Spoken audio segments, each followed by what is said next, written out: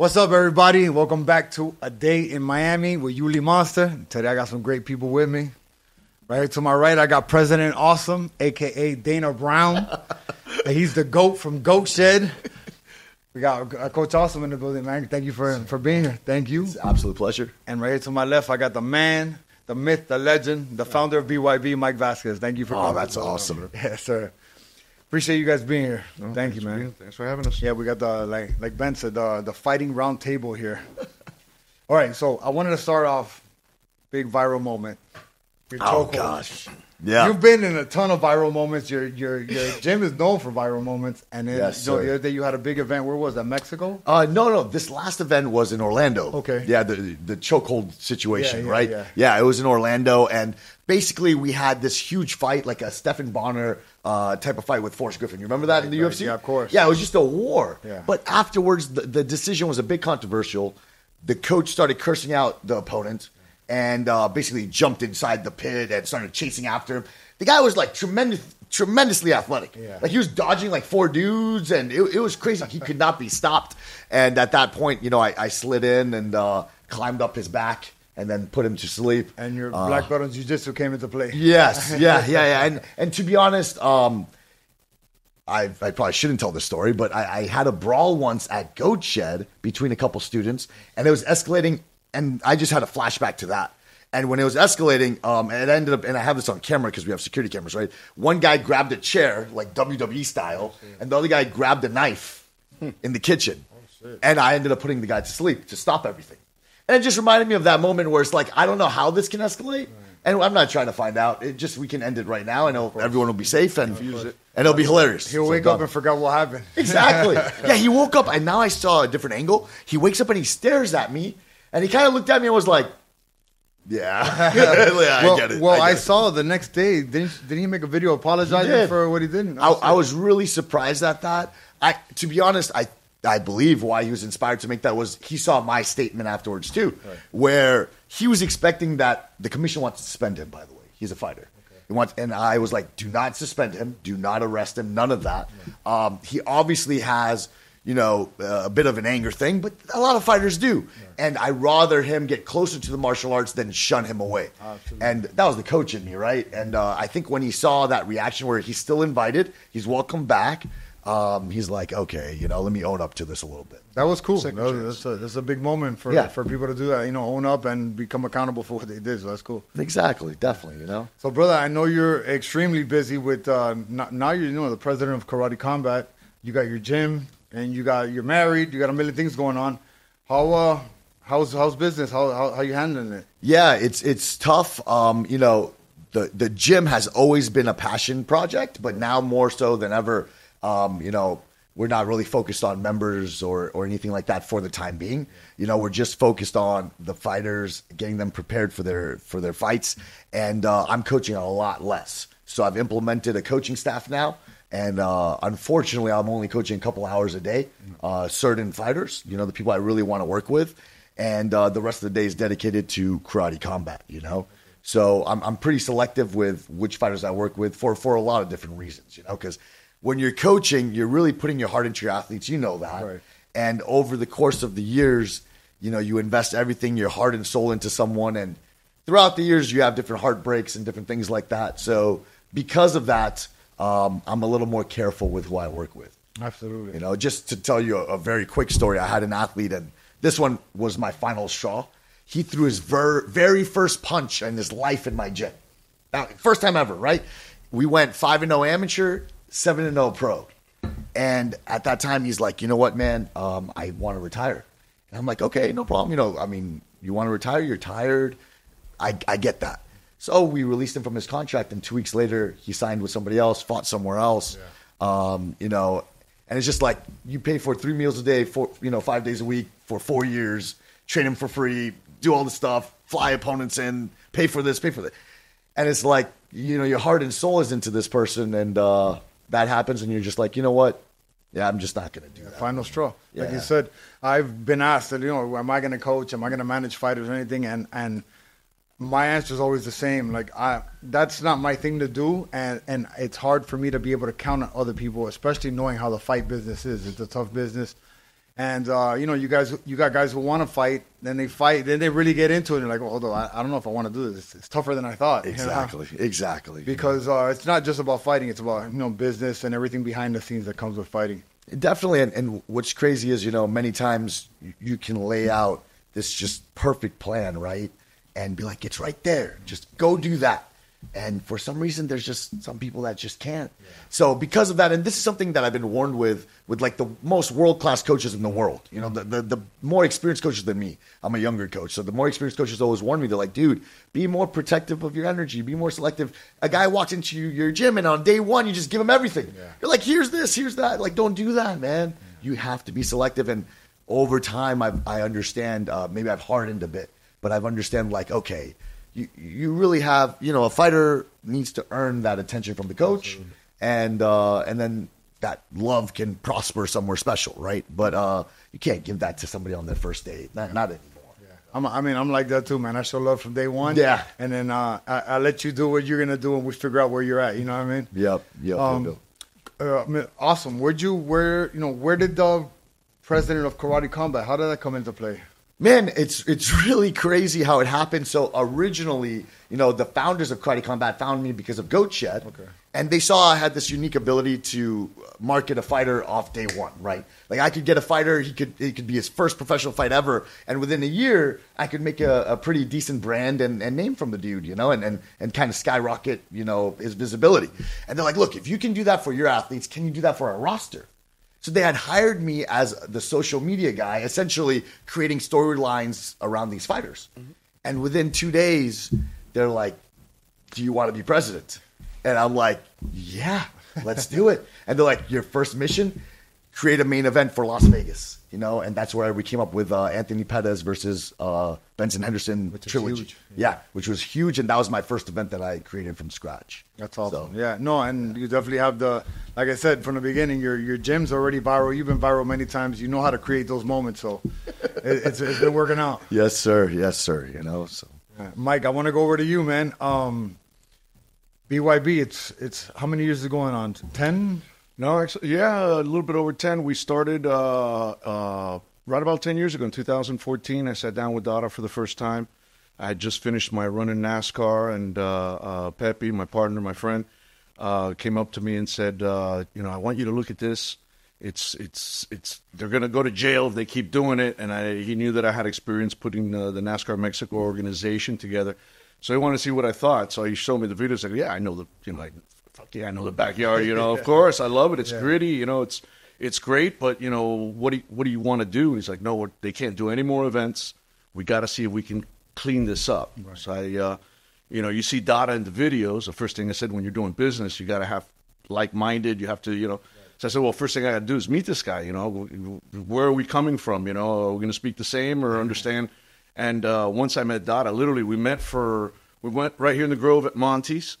We ate maybe 300 shrimp, and I know Dada ate 250 of them. Yeah, over 3 or 4 hours. But we got along great. Dada's a great guy. You know him very well. Absolutely. Just salt of the earth. Had his vision. Was passionate about it, and that was his vision. He had tunnel vision. He wanted that so bad, and I really loved it. And in part, I wanted to do it. In part for him and the guys in the backyard that were, sweating year after year doing their thing. Right. So yeah, that first meeting, we did our logo. We literally drew our triangle logo, decided on the ring being a triangle. Yeah. Later we had the fans name it, it became the Trigon. Mighty Trigon. Mighty Trigon. We did all our patents and trademarks. Before we got out of the gates, we patented the ring, which later on proved to be worthwhile. And we started. Literally, that was like in October of 2014. We got together with the guys. We actually found some old video of our first meeting in the backyard with the original backyard fighters, where we told them about what BYB was and where it was going. And I just found some of those videos a few weeks ago. I sent them over to Don to check them out. And it's funny because the same thing we were saying 10 years ago about how we build around our fighters, how we're going to, like you said, very important. We're all about our fighters, right? Without fighters, we're nothing as a promotion. So you got to tell their stories. You got to build your fighters up and show them that there's a plan plan of action for them to get where they want to be if they work hard enough and of course and have the skill and determination to get there. So yeah, it was all one beautiful day in August of 2014 where it all came together. It's amazing that you just did your 28th show in New Orleans. Yeah. I was there. I got to commentate the main event. Yeah, we know that. So it's amazing to see where the company's going. And I've known you for years. I knew you before even the BYB started. So it's amazing to see where you've taken it. I told you at the fight. Yeah, it's awesome what you're doing. Thank you. Yeah. Well, we continue to improve. We built a great team. We have a great matchmaker in Mel Valenzuela. 50-50 fights. We have our lines now on several houses, and you'll see. I've really never seen this before. They're all very even. Negative 100 plus 100. A fight or two ago, there was one that we were both negative 110. Because it was that much of a toss-up. So we love seeing that and continue on. But just the team in general, everybody, we continue to have that, community feeling backyard, where it started, right? It started in the backyard in Perrine. The community came together for the events. There was no fights. There was no shootings in Perrine. The day that Dada had a fight, everybody was there in peace, having a good time.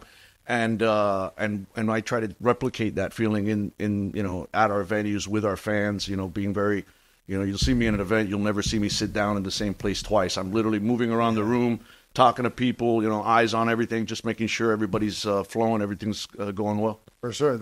You guys as presidents and the main guys in the fight game, you guys hardly even watch the fights. You guys are around shaking hands, kissing babies and stuff. Yeah, exactly. Yeah.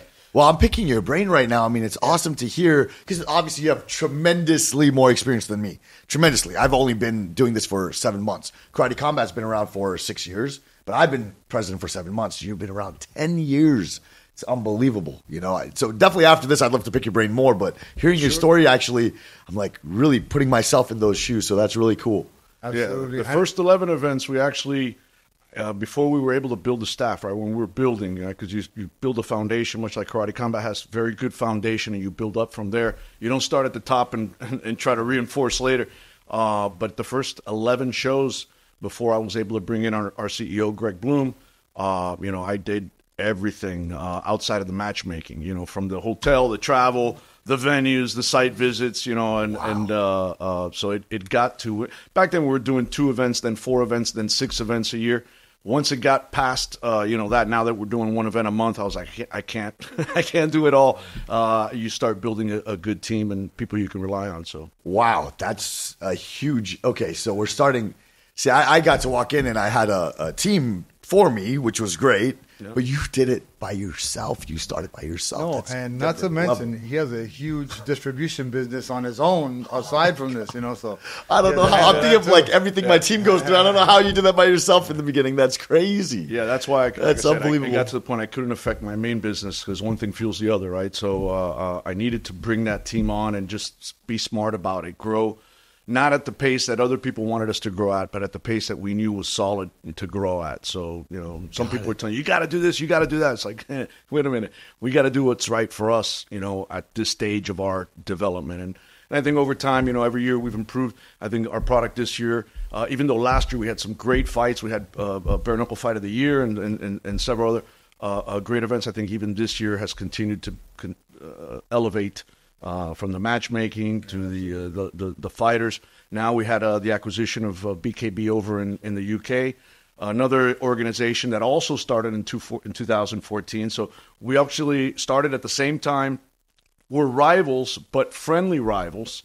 And then during COVID, developed a relationship of, hey, what are you picking each other's brain? What are you doing? How are you getting around this? How are things in your area? And we started to develop the fighter exchange. And that grew to us finally acquiring them this year. And now between both of us, we have over 200, I think it's over 250 bare knuckle fighters on our rosters. They had, I think, 40 events. We're on 28. So between both of us, we've done 68 events. And we're looking forward to our first show as BYB now in Wales, a week after our Pembroke Pines. That's huge, dude. That's crazy. I'm trying to make it out there. Yeah. I had no idea you guys acquired BKB. That's huge, man. Yeah. That's awesome. Thank you. And you said 250 fighters? Yeah. Wow, very cool. Yeah. Holy crap. I had no idea that I was going to sit across from you during this podcast, and now I'm really happy I am. This is really awesome. Okay. Hey, and feel free to pick his brain during the show. That'd be, no, definitely. And yeah, because right now our roster is about the same. We have about 220 fighters, and we're throwing one event a month. So I'm trying to think about me keeping my fighters active. So very similar idea. Right, okay. And I was a little worried. This is so cool. Definitely, I would love to pick your brain more in the future for sure. Absolutely. Wow, this is awesome. Mutually. Thank you for setting this up, man. Of course, brother. Wow, that's awesome. This is crazy. You mentioned something earlier I want you to kind of speak on was, one of the first things you did was patent the triangle, the trigon. Yep. Later on, that came into play. Mm-hmm. Can you tell us how? Yeah, I was actually on my way to an event, a charity event here locally with Claudia Trejos, and I forgot who it was, sent me a picture of another promotion advertising that they invented the new fighting surface, the best fighting surface in combat sports. And up to there, I was in agreement with them, but no, they didn't invent it. It was a triangle ring, identical to ours in every way, shape, or form. They actually had the people that built our ring for us built it for them, not understanding that patents. Even the ring builder, when I spoke to him, he said, well, you can't patent a triangle ring. I said, well, yeah, I did. And just like the UFC patented the octagon, right. We were forward thinking that way. And another big promotion came through and did a big show in Texas. They brought Metallica out there, and they didn't do bare knuckle. They had these little gloves on. But yeah, we sent them a nice letter saying, hey, you might want to rethink this, or at least work together to coordinate this. They blew it off. They thought, again, there's a big organization. I guess they thought they could just roll over us. Hey, these guys are small. They're in Miami. Dada 5000, who is this other guy? But they found out that the patent was solid, and they later settled the case and stopped using the triangle rings. So. I thought that was you. Yeah. I thought that event was BYB. Yeah. No. This is nuts. Yeah. Wow. How, and what's pretty cool about that? I marketed yourself too, right? Yeah. It's like, because me as a fan, right, I'm thinking, that was you. Like, they agreed with us saying it was the best fighting surface in combat sports, and and all that. So we were happy about that portion. We're like, yeah, we agree, but no. So slow down a little bit. It's not yours, it's ours, and that was went through the courts, and eventually they read the writing on the wall. Yeah. I know. I'm not supposed to ask the questions. I have a. No, because I'm very curious. Because I'm pretty open about anything. I'm a decently creative person, so I can imagine why you came up with the triangle. But I just want to hear from you. Why the triangle? Well, when we started, we wanted to be different, right? We wanted to be a different kind of organization. I grew up in watching boxing. It was Hagler, it was Hearns. These guys went into the ring to take the other guy's head off. They didn't fight for rounds. It wasn't like, the first 2 rounds, I'm going to feel them out. I'm going to pressure them. I'm going to try to win 6 of the first. No. They want to take your head off. Then as I, evolved, their boxing evolved into what it became. Promoters weren't putting those fights together. They were protecting their records. Fighters were running around the ring just, throwing jabs and trying to accumulate rounds. It got really, really boring. So we wanted to get, the bare knuckle aspect, shorter fights, quicker fights that ended in the hands of the fighters and not the judges. So in doing that, we also wanted to differentiate ourselves. How are we different from just anybody else? When you turn on that TV, how do you know it's BYB without looking at any graphics or anything like that? If it's in a square ring, you won't. You're right. If it's in a round cage, you won't. Somebody's got an octagon, very easily recognizable. Well, what other shapes could work, right? In talking with Dada that first night, I'm telling you, he says, one night one of our corner posts broke, and we made a triangle because we only had 3 corner posts. And I said, are you serious? I said, show me a picture of that. And he did, but it was like, a long, skinny triangle. And I was like, you crazy. I go, that fight must have been insane. I go, I like that though, but it can't be, a long, skinny triangle. It's got to be 3 equal sides. We got to play the angles at 360-degree corners. All right, that's the tightest in combat sports. Nobody can get it tighter than 60 degrees without being a silly kind of shape. So all right, 3 equal sides. Then it became all right. How long? How wide do we make this? Right? How long?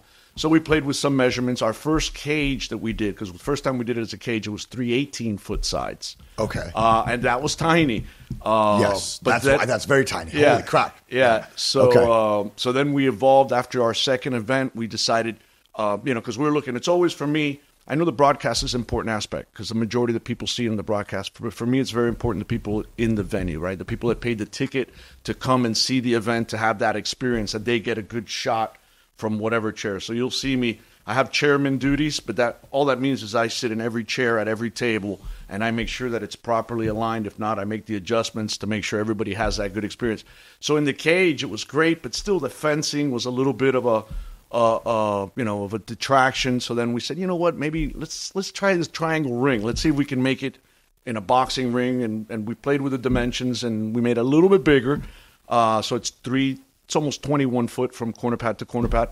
It's about a little bit over 20 feet. I got you. I know exactly. Okay, so it's a little bigger, but it's still, what it does is it pushes the action to the middle. Of course. Right? Yeah. So you don't want to be in the tightest corner in combat sports, 60 degrees. You want to fight in the middle and push your opponent to one of those corners, right? So, and that's what it does. It really does. I mean, you've been in it. Guys meet in the middle, they bang, and eventually somebody will retreat possibly that corner, and they can get finished if they don't work out of it. But in the 60-degree corner, you can't slide like in a boxing ring side to side or run like in you fight coming forward. You literally have to fight your way out of the corner, which is, again, we're trying to put all the best parts of combat sports into one product, into one, and make those fights exciting. And this last event, nothing went to the judges. Yeah. Usually we're 90 or above knockout rate, knockout TKO rate, which gives, like I said, keeping the fights in the hands of the fighters and keeping the judges out of it as much as possible. Of course. Yeah. This time around, it was 100% because I was the co-main event was 2 women. And not to say nothing from women because they're beasts and they sure. But usually, women fight kind of, they're tougher than guys. They go the distance, and this one ended fast. First round, was... Wow. I think only one fight made it to the second round. Yeah. Which is, a little too fast for me. I like it when fights go 2 or 3 rounds because, it gives that back and flow. It gives that, that fighter that chance, to show himself. He might have not had a good first round, but he can come out. And so I like it when it goes a little deeper. But yeah, that was a quick night in New Orleans. It was a quick night. It was, yeah, and we needed some more time for TV time and everything too. Oh yeah. With karate combat, it's a similar concept where you wanted to force the fight in the center. So what we did at karate combat is we created a pit where the walls are 45-degree angles. Mm-hmm. It would never work in boxing or striking because you end up ground and pounding. So it just wouldn't work in the striking scenario. But for MMA scenario or for a fight where you're fighting on the ground, it's perfect because when you fall in that 45-degree pit, you're completely helpless. Yeah. You can't do anything. You're just going to get your ass kicked. So it forces that fighter to be like, I can't allow myself to back up to the pit wall. Yeah. I need to get into the center. Yeah. And then also, that famous Showtime kick where you jump off the cage. Right. All of a sudden we have that every show because you have these pit walls where you can jump off them. Mm. So it ends up being a really crazy fight. But I knew that was why you decided to do the triangle because it forces that fight in the center and it makes for so much more exciting fights. Absolutely. It forces the action. Yeah, definitely. Yeah. You commented about the matchmaking in BYB, and I agree with you. It's a 50-50. There's never like a B-side fighter. There's never a boring fight. Guys come even, which I've seen in karate combat as well. You guys, I'm not sure who does the matchmaking for karate combat, but it's always a fair fight where you see, in other promotions, the A side walks in or the red side walks in and you're like, oh, this doesn't look too even. You know what I mean? So you guys have definitely brought that to the sport where everybody's got their eyes on it because, like, man, you never know who's going to win in here, Yeah. And like you said, with the betting, it's always pretty even on the lines. Outside of anybody that has to do with the organization, the better, the guys the bookies who make the lines are actually putting even as well, which is huge. I want to talk to you a little bit about karate combat. Well, what does it have coming up right now? So, Karate Combat, we're going on a little tour in Asia and the Middle East. Nice. So, we're going to be hitting Singapore, Shanghai, Dubai, Abu Dhabi, a lot of different places. So, we're going to be spending a lot of time there. We just threw an event in Dubai with Luke Rockhold versus Joe Schilling. Huge. Yeah, that was the biggest event we've ever done. We had on the streams altogether 51 million streaming views, on Twitter, YouTube, everything combined. So about 51 million. And then on socials, on Fight Week, we had like 197 million views on social media Fight Week on just Karate Combat Instagram. So it was just like insane and completely is taking off right now, you know. So it's amazing. We see it. definitely. Awesome. Thank you. Yeah, it's going really well. And what's the next event? Next event we're gonna do July 25th. Isn't that next week? Holy shit! Yeah. It's Thursday. I'm excited for the event. I promise. No, so okay, back to work. So next week we got Nashville, and it's gonna be our biggest stadium so far. You know, normally. We sort of have like this very intimate type of vibe, kind of exclusive thing. Usually it's invite only. Right. You know, this time we have like a stadium of 7,000. So we're looking to fill that up over there in Nashville. And we have our heavyweight title on the line, as well as a whole lineup of really, really great fights. No, that's amazing. That's great.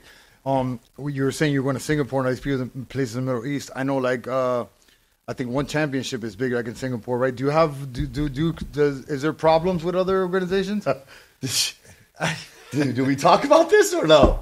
We could talk about it. We can talk about it, but why'd you ask that? I'm curious. Because I know one is from Singapore. Yeah, so this is a coincidence. This is a complete coincidence. Yeah, because you said it, and that's what popped in my head. For example. I know, I don't edit my words. Let me edit this, because I need to... How do I go about this? Yeah. No, I'm gonna have to stall on a statement about one right now. You don't have to make a statement about the actual They either have welcomed you or they have not welcomed you. Right. Yeah. They haven't. Yeah. They haven't, which I was really disappointed in. And we'll leave it at that. Unfortunately, there's a lot I want to see. You know how I am. I enjoy conflict. I don't know why. Like I really love just arguing with people. It's just fun for me, and I want to do that. Well, we'll leave it at that till when we come back from Singapore. Yeah. There'll be a part 2 to this podcast. Yeah, I'll do that eventually. Yeah.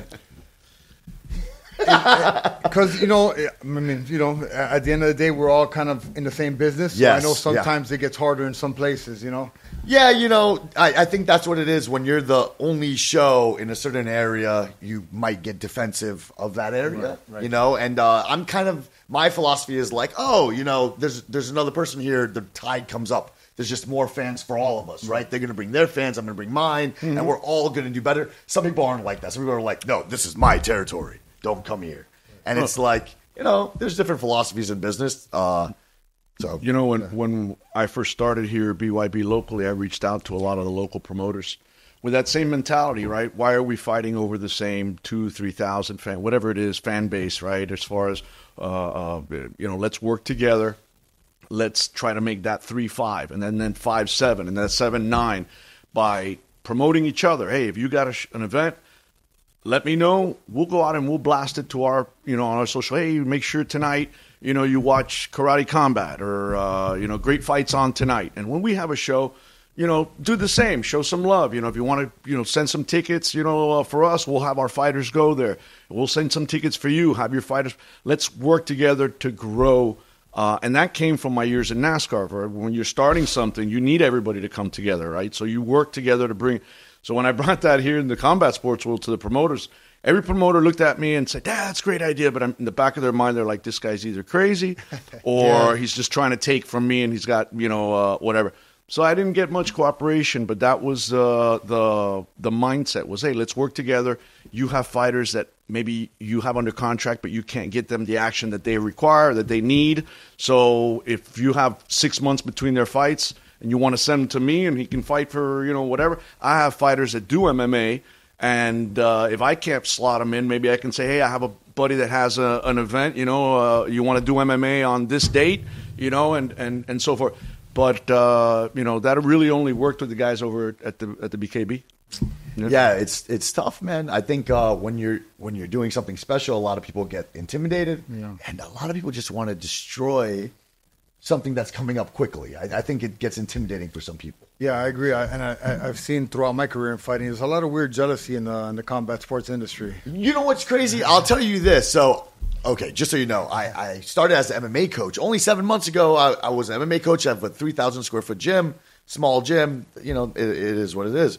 And I started as that, but there was so many people locally, other coaches against me at the time. And it was hard. They were trying to block me in a lot of different areas, but what's great is always the right people believed in me. Always the right people. Maybe the people that didn't like me, but thank God they weren't weren't a big deal.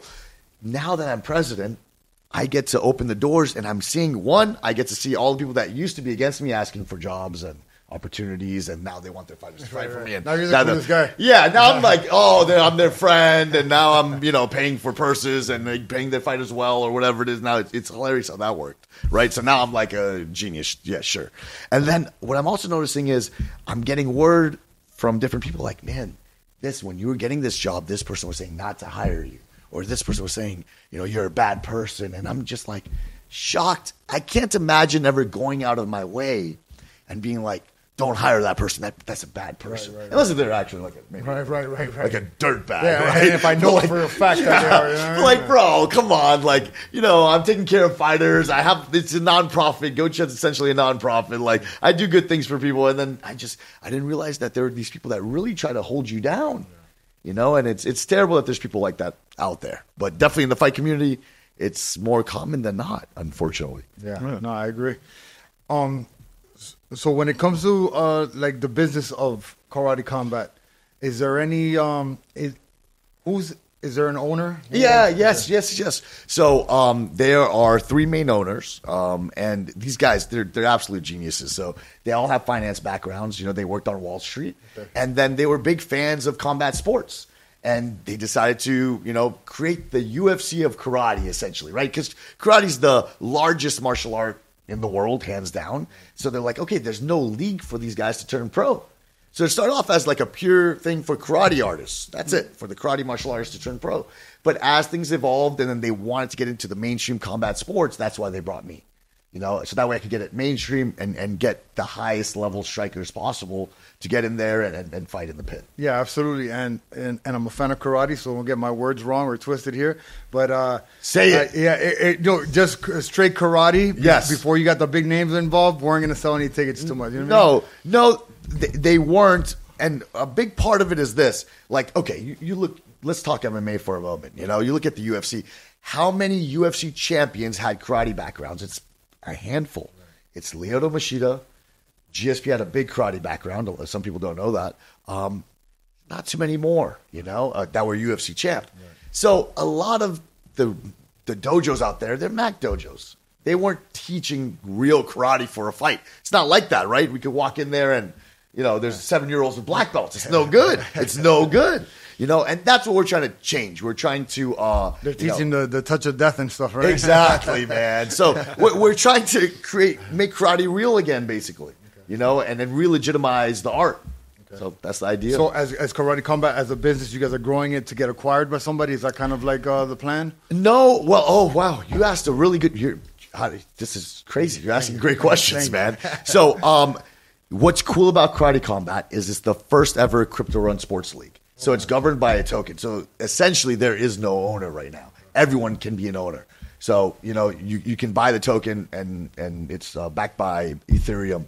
So everyone owns the league right now. So you would buy the token and be a point something owner of exactly. That's cool. Exactly. So as a fan, you could be an owner of exactly. That's cool. Yep. Cool. So essentially, that's the way historically that we're planning to do this, where there is no sports league that kind of goes in that direction. Mm-hmm. So we're the first ever crypto run sports league, and because of that, all the crypto sponsors and all the crypto fans, they're just behind us because we're their first ever sport. Huge. So when you go to these events, that's why a lot of events used to be very private. We wouldn't even sell tickets. It was like invite only. Now we're selling tickets and we open it up to the public, right?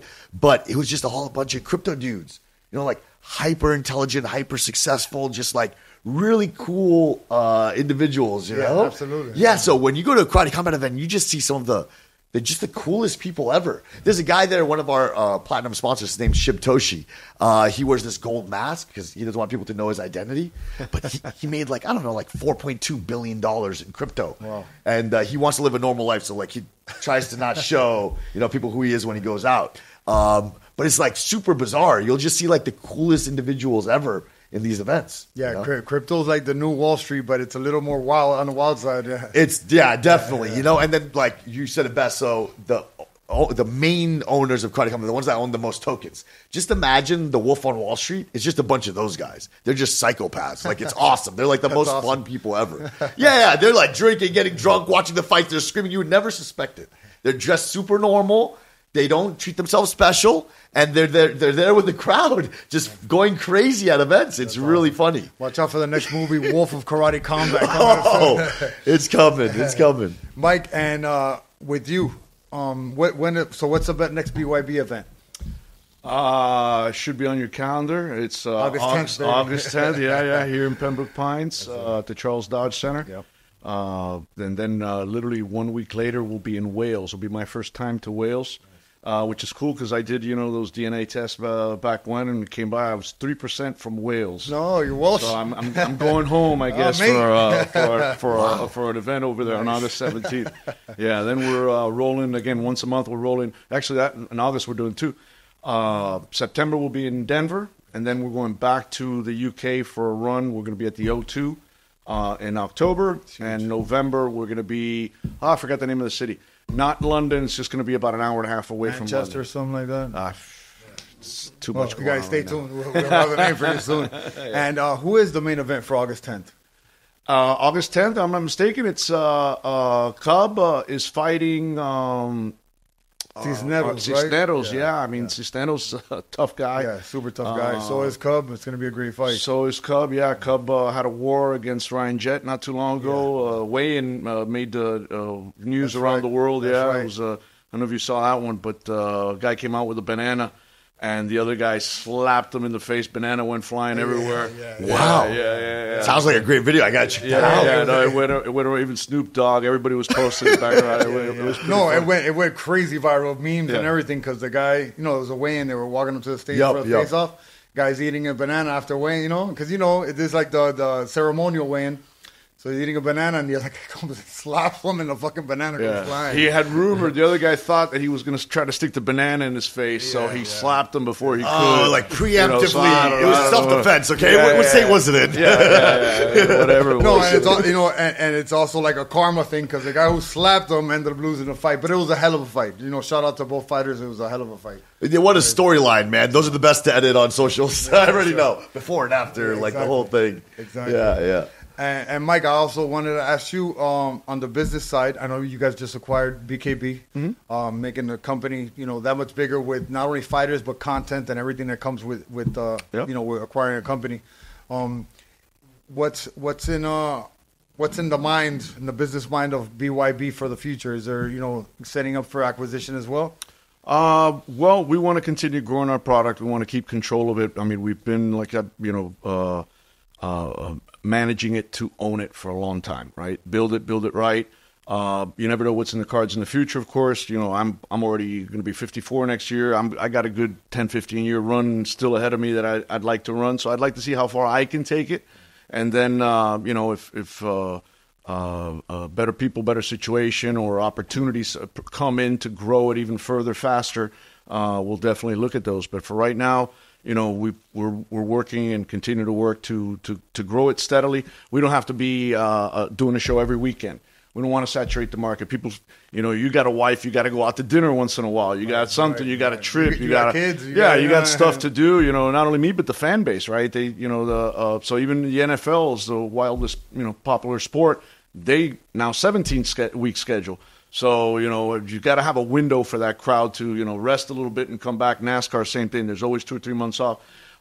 So we want to be year round, doing events monthly, but, might get to a point where it's every 2 weeks, right? But still some kind of break for people, just to not saturate the market and give fighters rest. Because if you do too many events, then you have the quality of the fighters comes down also, because then you need, 600 fighters instead of 300 fighters or whatever. So absolutely.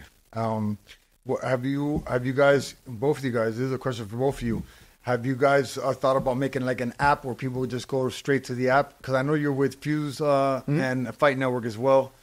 Where does Karate Combat get shown? That's another unique thing. We don't really want to be exclusive to anyone, so we're free everywhere. So it's on YouTube, on Twitter, on everything, and the idea is we just want as many eyes as possible, because, again, it's a crypto-run sports league, so generally speaking, we're not looking to sign an exclusive deal from streaming anywhere. We just want it to be owned by the people. That's the idea of Karate Combat. It's just for the people, owned by the people. You can watch it anywhere. But I mean, maybe there is some benefit to having like the big events, right? And maybe one day having that exclusive. Who knows? There's talks in the company about that, but for now, it's just free everywhere. So a live event for Karate Combat, just tune into YouTube. Yeah, YouTube, UFC Fight Pass, Twitter, everything. We don't call it Twitter anymore, do we? No, it's X. Excuse me, Jesus. Yeah. Okay, look, I just opened up X. Excuse me, I just opened up an X account, so I'm new to this. I just learned how to use this thing. It's a really toxic space. So did I. I got fooled into doing that, and now it's on my Instagram. You can't do nothing about it. Man, Elon Musk is a smart guy. Yeah. What do you think about the growth of combat sports in Miami? Oh man, to be honest though, I think it kind of settled down a little bit, especially when Titan went away and Combate slowed down a little bit. So because of that, I think the amount of events are actually far less. Am I wrong about that statistically? I think the amount of events are way less in Florida than it used to be. Because last year, I feel like Combate itself must have thrown at least like 40 events almost. Titan was around too. And I know you guys were around, and as well as some different organizations, right. Combat Night and stuff like that. Now it's really hard to get fights, for fighters. And most of my fighters, my fight team has to travel outside of Florida. So I think combat sports has, in my opinion, you don't have as many opportunities anymore when it comes to fighting. That's the way I look at it. It's kind of a strange take. I don't know about yours. Well, I mean, I noticed the same two companies that have kind of tailed off a little bit. So on the MMA side, I've seen a couple different boxing promotions. You got Pro Box in Central Florida. UFC's been here, twice now over the last 12 months. Bellator came over to the Hard Rock, I believe, also. So I think, and those hadn't been coming to South Florida for a while. So I think it kind of, and they were sellouts as far as the UFC shows. Oh, yeah. The Bellator biggest wasn't gate too short ever in the UFC. Yeah. So in that regard, I think we have a good audience, but we just have so many distractions, right? I mean, there's just so many things to do in South Florida. And that's why one of the things that we started looking at, like I think your next show's on a Thursday night events, and we picked that up from, what's this guy over in California when we did our show over there in Roy Engelbert. He does shows in L.A. He does them Thursday nights. And when we were coordinating our show at his venue over there, and I said, hey, is Friday or Saturday open? He says, no, we do Thursday. And the reasoning was that, Friday night, your girlfriend has plans for you. Saturday night, you may be fishing, especially in Miami, fishing with your buddies on the boat, drinking beer all day. Before you know it, it's nighttime. So I mean, there's so many distractions. So I've said, Thursday night, it's usually an open night and a launch for the weekend. So it's like, let's go watch some fights. So we did a couple Thursday night shows. They actually worked out pretty well. It's just Friday, Saturday. There's just too much to do in South Florida. I get you. Jeez, I'm thinking wrong. So what's funny is I'm still adjusting to my position. You answered that question like a president of an organization. I answered as a coach, right? To get my fighters active. I'm like, my fighters, we have to fly them around, outside. So, okay, I answered the question in my other role. Yeah, definitely. I totally get it. Makes sense. But the good thing about you being president, you've been able to open the door. I've seen it for myself because a lot of you guys who train with you, you've trained, I find out of your gym are my friends. So I've seen, a lot of open doors through Karate Combat, through BYB as well. Me being signed with BYB, I've been able to open a couple doors for guys too. So it's great to know you guys first off, and it's great to see the fighters be able to fight. Make some money for their family because nobody sees what goes on behind the scenes. They only see you for that, whatever amount of minutes that the fight lasts, and that's much hard work. Uly, because when we look at each other, sometimes I feel like we don't say much, but I don't know. I get it.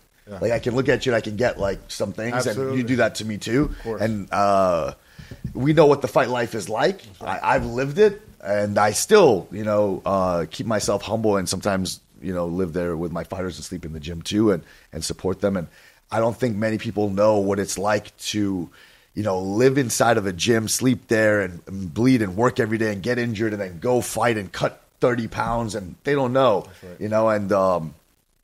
And while you're doing this, there's still real life going on outside of the fight. Exactly. And it's a mess. Married, kids, jobs, right? There's a ton of things that go on that people don't know about. Well, that's why, and that's awesome, for me. When when I met Laura, my wife, when she was my girlfriend, she was actually the reason I stopped fighting and became a coach, you know. And at the time, you know, I was juggling the fight life while trying to coach these fighters, trying to be a coach and fighter at the same time.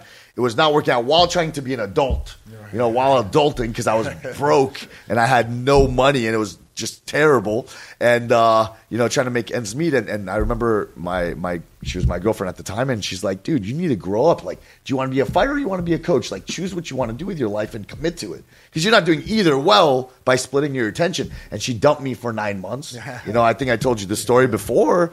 And in that pursuit of, like, becoming a man and, you know, knowing that, you know, I want to have a family. You the get your shit together time. Yeah. And then those 9 months I opened Goat Shed and I did my thing there and I chose my path. But I know what it was like juggling just a normal life and being a fighter. And it's just like, it's not easy at all. It's not just training. There's a lot to it. Absolutely. Absolutely. And like I tell everybody, it's a lot to it outside of fighting. It's not, you know, there's nothing about throwing a punch that you know, life just throws at you. For sure. So there's a controversial question here for both of you guys. I'm going to ask you first. Top 3 gyms in Miami. Oh, man. And for MMA or for which combat sport or gyms, just period. general? Yeah. General. Gyms, period, fight gyms. Okay. I mean, I definitely have to name my own gym. You know, Goat Shed. I would think for a pro MMA fighter, I think for a pro MMA fighter, not for a boxer, I'm not a good gym. For a kickboxer, I'm not a good gym. For jiu-jitsu guys, I'm not a good gym. For an MMA fighter, I truly believe in Miami, there's not a better gym. There's too much behind it. We have Dean Thomas with us, UFC fight analyst. Salman, he was a coach at Shimaev's gym. Myself, Cade, jiu-jitsu world champion. We have meal plans. We have a place for you to stay. It's just, there's too much. Yeah. It just can't. I don't think we can be beat in Miami. And aside from that, you always have a big name come in and do a couple classes. And exactly, stuff as well, so. Exactly. You know, and so I think as far as that, we're good for MMA. And then, you know, I think gyms like KO Zone are really great for MMA too. They have Greg Choplin, Diego De Vera, you know, very good coaches there. And for MMA, what's a third gym? Man, I mean, it's a far last place. It's very last place, but probably MMA Masters. But like, they're like, that's like the worst of the worst. Yeah. You think so? I think it's terrible. I think their record says for itself. I remember there was one year I did the statistics for gyms in Florida, and I think they had a 67% losing ratio, which is insane. Wow, yeah, I haven't did talked have about to them go there for a while. They had Amanda Nunez. I think she fights out of there, right? No. She left. She was at ATT, right? Oh, was she at ATT? Yeah, she was at ATT during that time. But yeah, so basically, when I first opened Goat Shed, we hit the scene really fast and we were exploding. And MMA Masters made a post about me when I first opened, like kind of roasting me. So at that moment, I made a vow that I would never let them go. That I would just like any chance I get, they would be smashed, you know. So like it's we're 5-0 against them, by the way. Goat Shed's 5-0 against them, and then so for the end till the end of time, I will. But you know what? At the same time, so yeah, at least you gave them a shout out here, saying they're number 3. Yeah, a far 3 in the MMA world. Now then, obviously you got boxing gyms. That's different. That's another world that I don't even know about. Like you got Tigre, great boxing coach. You have Commander. You have Fifth Street Gym. You have, I mean, there's just too many great boxing gyms. Jorge Rubio. There's too many. Yeah. So I don't even want, and I don't know that world enough to rank those. Especially in Miami when it comes to like Cuban boxing coaches. Yeah, there's too many, dude. Everyone's awesome. Yeah. Like there's so many good boxing coaches. It's insane. Yeah, sure. There's a lot. You're right. Yeah. Commander's Cuban. Tigre's Cuban. Jorge Rubio's Cuban. Yeah. There's a lot, man. Mundo Boxing, Pedro Diaz. Dude, it's insane. The Cuban boxing it's phenomenal. Yeah, you know, that's true. And Mike, controversial question for you is top 3 BYB fighters for you. Wow. Top 3 BYB fighters as far as I can do this by personality, I can do this by different things, but just on performance only. Well, Barry Jones is new to our organization. We acquired him through BKB, but I think he's probably one of the pound for pound best in the world. Absolutely. He's gonna fight LT. LT's right up there with him. That's why they're fighting. They're fighting for the championship. So I mean, those two guys are studs. They don't step back. I mean, Barry's got more boxing background, but when he's been in brawls, steps right in there and still takes care of business. LT knows how to brawl, leads with his forehead, I'm trying to tell him it works a little bit more defense because that's not always going to work for you when you run into a guy like Barry Jones. Absolutely. But LT, I mean, Gustavo Trujillo, who just had his second fight with us, and nobody's been out of the first round, with him.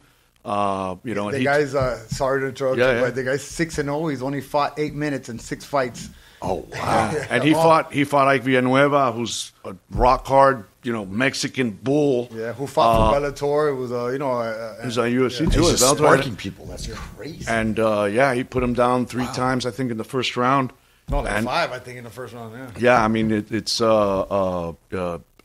I don't see anybody in the heavyweight in anywhere that could really, So we're looking for other people. We're working with our friends, the Brits, and some other guys that we're looking to find them more opponents. Yeah. Well, he just called out the BKB heavyweight champ, so that might be something in the works for there. Yeah, I'm sure Mill's up to something already. But yeah, that's 3. But there's you can't forget Patty Juarez on the female side. She comes from a long line of her Barbie Juarez and her sister and all that champions. So and they just had a girl win the championship in this fight that just passed in New Orleans. Helen Peralta, who's a beast, who beat Cristina Ferreira, which is another beast in the women's bare knuckle fighting league. She had some power. I mean, her first fight with us in Biloxi, I don't think she came 100% ready. She was probably, she didn't look as sharp as she did. Right. When I saw her on Thursday, I was like, "Ooh, this is a different Helen." And as soon as she threw that first punch, I saw Monica, who's a tough girl and has been in some wars. Yeah. I saw her expression change. As soon as she got hit the first time, I was like, "Oof." Yeah. When everybody heard that first hit, pop.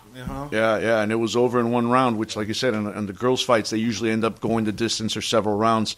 Hard to see a stoppage like that. So bare knuckle punching, the sounds are that, like you just described it. Oh my God, it's something. When you see a heavyweight bare knuckle fight, they're like, it's a very unique sound. It's absolutely you just cringe when you hear it. Oh, that reminds me. In this event in Orlando, we just did. I don't know if you guys saw Rafael Alves, the knockout, the jumping switch kick. That sound. That went viral too. There's one video with like 80 million views. Yeah. On Instagram. It's insane. They actually just talked about that on Rogan. On Rogan. Yeah. They just talked about that on Rogan. I was listening to it. Yeah, man. He was out for a few days. Yeah. It was crazy. Did you get to see it? Did you see that? The guy jumps up like a switch kick. He throws his leg and knocks the 2. Oh, yeah. I saw that one. Yeah. He went up with one leg and came with the other. Yeah, I saw that one. It was just, I couldn't enjoy it. And it looked so professional. Yeah, right. Like he's done it every time, It was just, I couldn't enjoy the rest of the night. I just was like, so scared for him, and then we visited him in the hospital, but thank God everything worked out. But wow, that was those sounds sometimes. No, it's that crack, it's like a baseball bat hitting a dome, Yeah, and I understand where you're coming from because at the end of the night it's fighter safety first, and if somebody does go to the hospital for an X-ray or something, we'll go there after the fight. And I was with a fighter in South Carolina in Rock Hill. And he had a gash. Cisneros had literally gashed him from here to here. So I went to see him and his wife, and the nurse is stitching him up. And he's how you doing? And we're joking back and forth or whatnot, and with his wife, and just bringing it, her comfort level back. And he starts going, and he's telling us how, as they're stitching him, literally he's got a gash from here to here, how, I love it, BYB, I'll fight for you guys anytime, And the nurse is like, she stops. She's like, "What's wrong with you people? What's wrong with that? Have you seen your face yet?" She's like, "No, it doesn't matter. This is what I fight."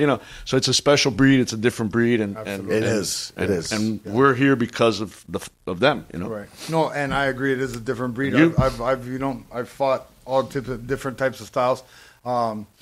Bare knuckle is a different thing, and I got guys that I've been fighting with. They box or they do MMA, and hey, bare knuckle. Like, no, man, that's crazy. You're right. You're right. Yeah, that's completely different. The person that's willing to do bare knuckle, it's a scary. Well, it was a process to get it legal, and in several states, and then get the ABC Commission, to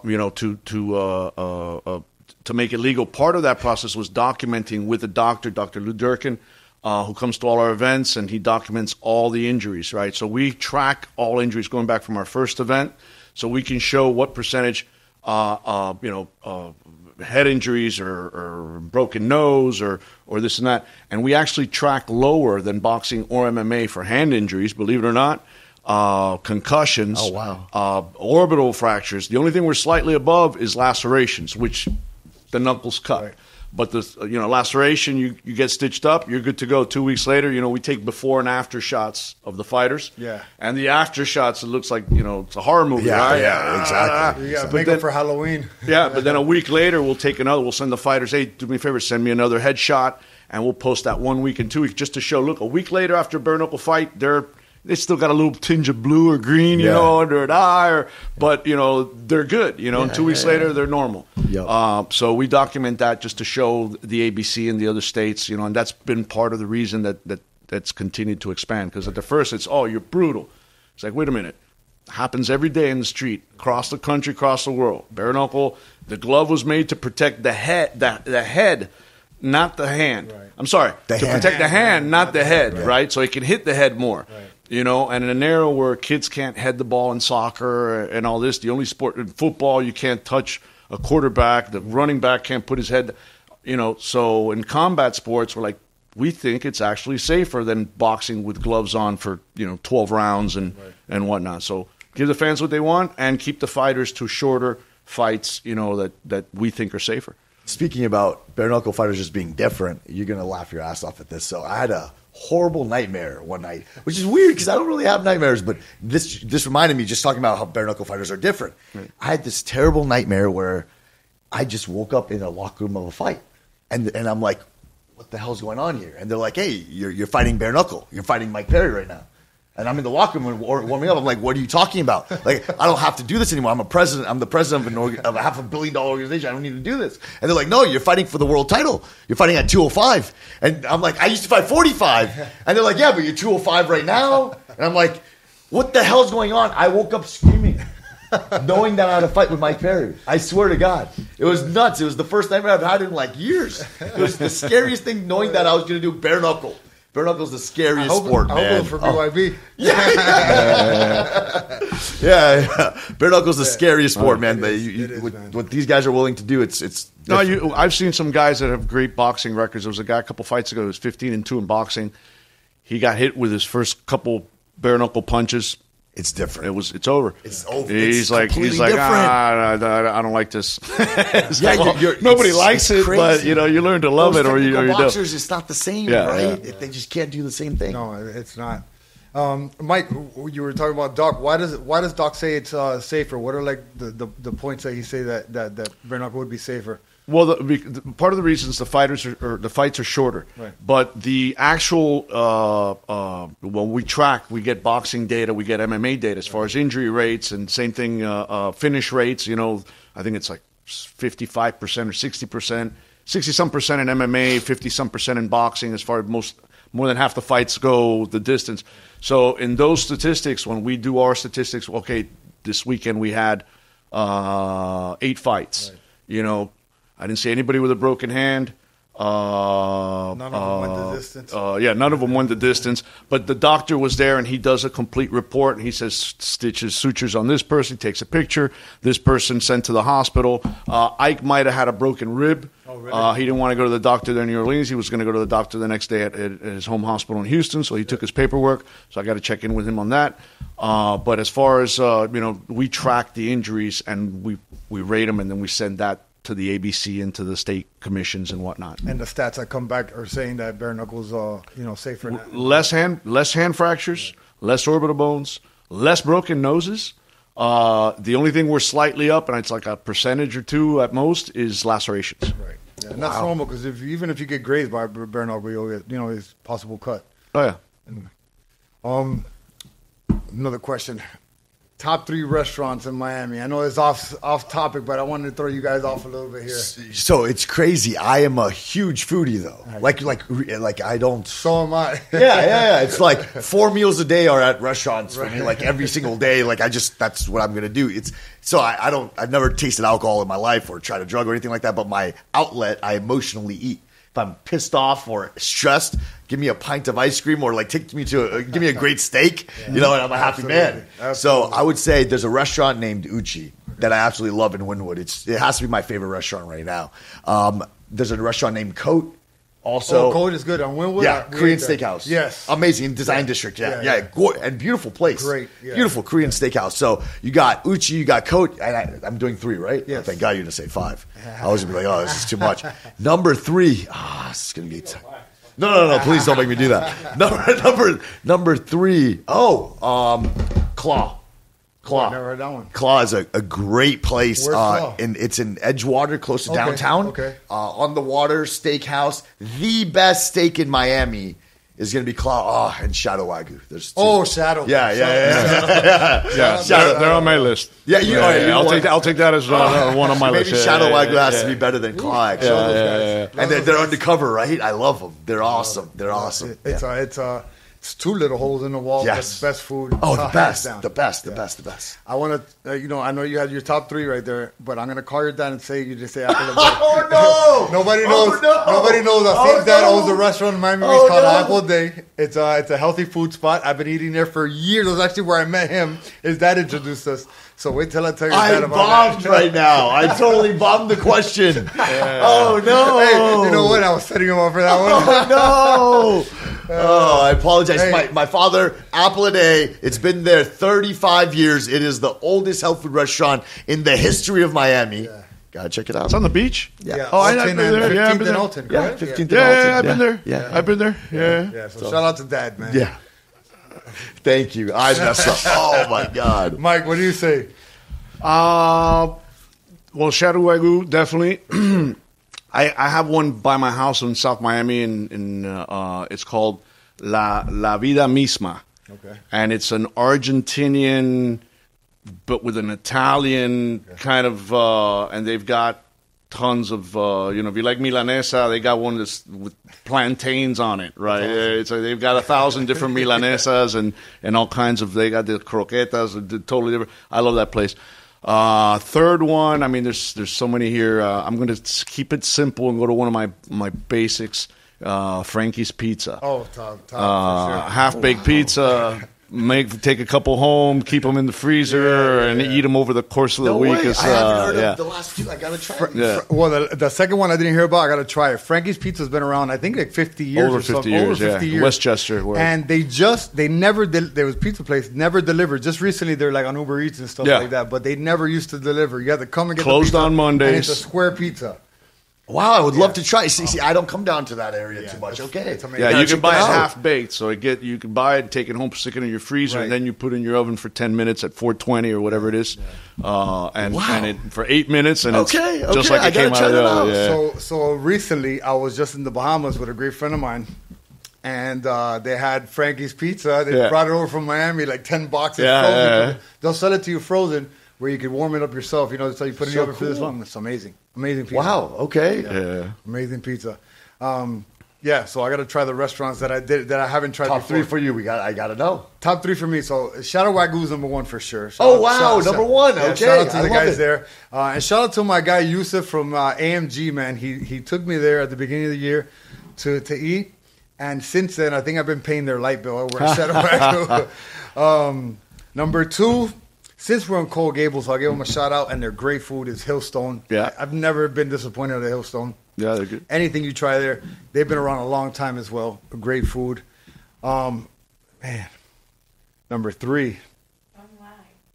Oh, wow. Yeah, very good with a very mean owner. Thank you.